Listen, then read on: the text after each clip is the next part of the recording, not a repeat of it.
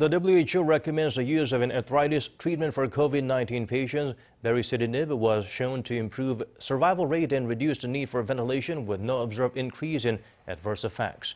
The global body strongly recommended the use of the drug with the anti-inflammatory medicine, cortico-steroids.